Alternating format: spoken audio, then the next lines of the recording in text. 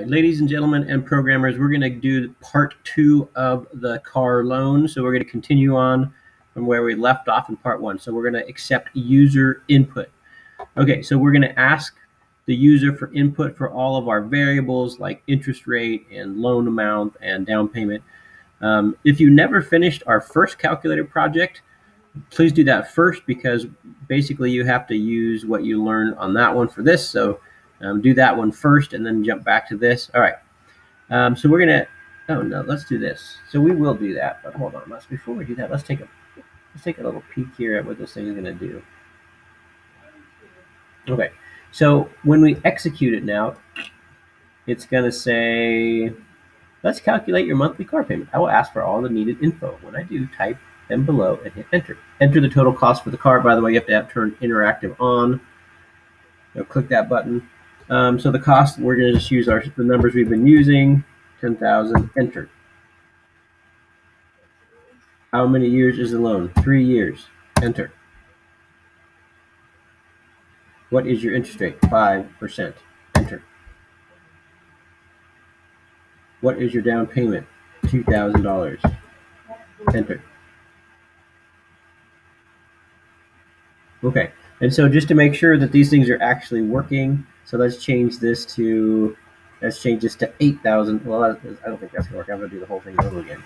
No, that wouldn't work. Okay, so at any rate, to make sure it's working, I'm not gonna make you watch me do it, but you have to hit execute again and make sure that it would actually make a change, right? So if I change that to $8,000, this would definitely go down. Okay, so it's taking the user input. So let's go back to the spiel here and see what we have to do.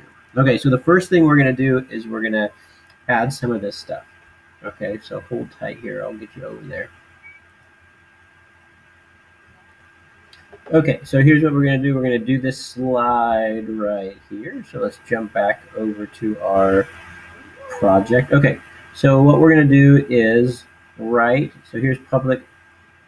Well, let's just start it right at the top. Let's just do this. Okay, so at the very top, I want you to hit enter. So here's your public, here's the comment, and here's your class header.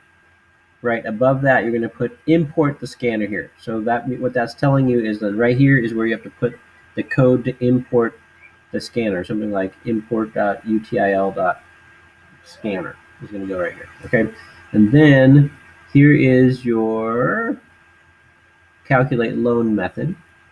Okay, I want you to put this comment here: instantiate an instance of the scanner class and store it in a local variable called scanner.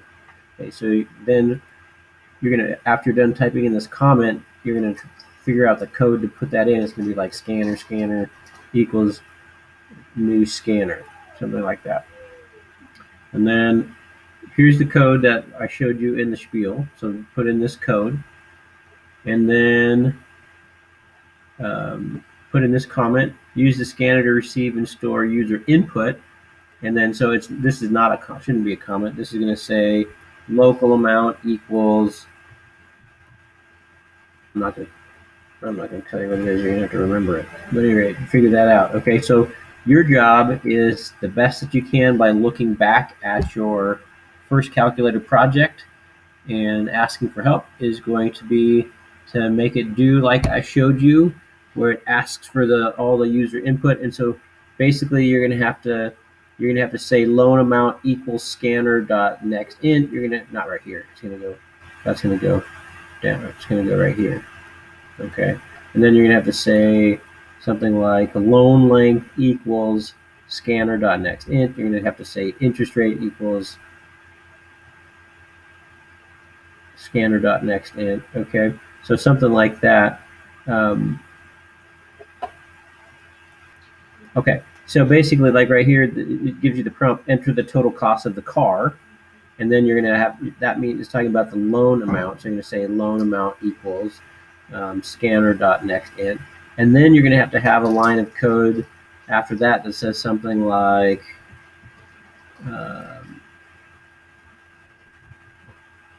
enter what's next. We need the loan length, so you're going to say something like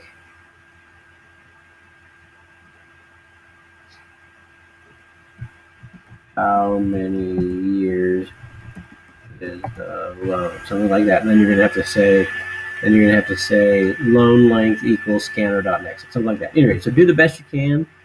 Ask for help. Look back at your old projects and see what you can do.